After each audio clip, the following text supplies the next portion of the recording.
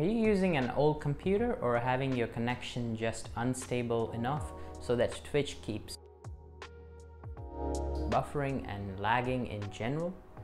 Playing through VLC not only makes the video play smoother and at your preferred quality, but also saves system resources, so you can have the stream open in background or in picture-in-picture mode. Here's how to do it. It is very straightforward. Start by going into description of this video. You need to download Streamlink, GUI, and latest version of VLC.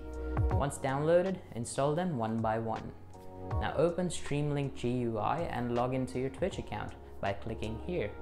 Once logged in, you should see this interface. I'm gonna search for my favorite game, and 5 seconds later, bam, good quality, low latency stream.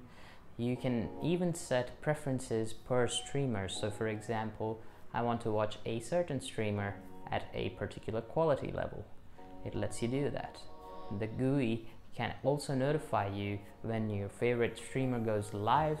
You can enable minimize to tray for that feature to work. And if you want to jump into chat, you can just click on this button to open a full screen chat on your default browser and chat away. While streams is one thing, WODs are another, but they're a bit more tedious to work with.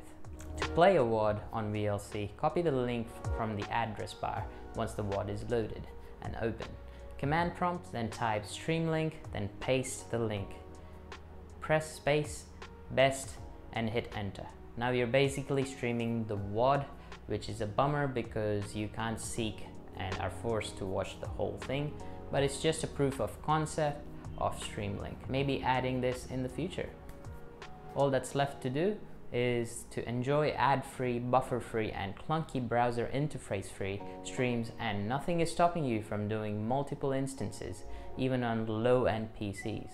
Anyway guys, smash the like button. If this video helped you, consider subscribing and dinging that notification bell just down there. And thank you very much for watching. I'll see you guys in the next one. Cheers.